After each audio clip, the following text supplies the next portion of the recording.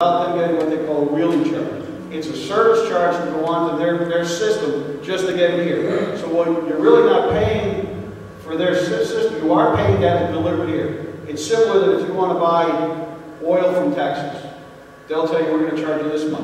Well, in order to get the oil here, you got to pay the guy with the truck that's got a truck here. If you're paying for rail, you're paying for that. You're going to pay some way to get it here, and that's what they call a wheeling charge. So they're going to advertise, like you said, when you got all said and done, you were getting maybe a penny cheap.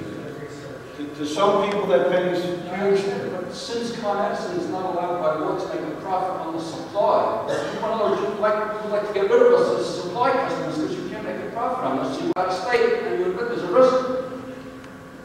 By law, we're mandated to encourage you to explore the open market. The law says you have to encourage us to go to that. Yes. We can't sit here and tell you only buy from Con Ed. We'll tell you here's all the benefits. It doesn't encourage, it doesn't discourage. Greg Russo. Oh, you got a backup answer. Hold on. I was just going to add on to that. It's the same thing with National Grid as well.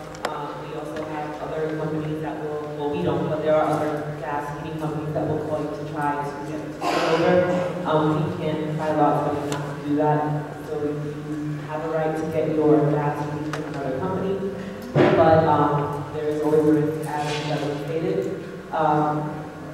On the National Grid, I will never call you or try to solicit you in any way. So if you get a call, just be careful. It's not National Grid, but a lot of people.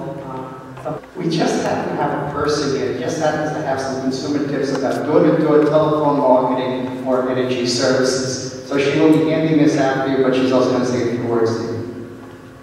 Good evening. My name is Jennifer from National Grid as well. My colleague Carl is with me today. Thank you. I was at another event. But I just wanted to reiterate, there is a concern with how that marketing is taking place. We understand that. So we have tips. It's not that you can't do it. Everyone has a right to choose who they like as a potential supplier. But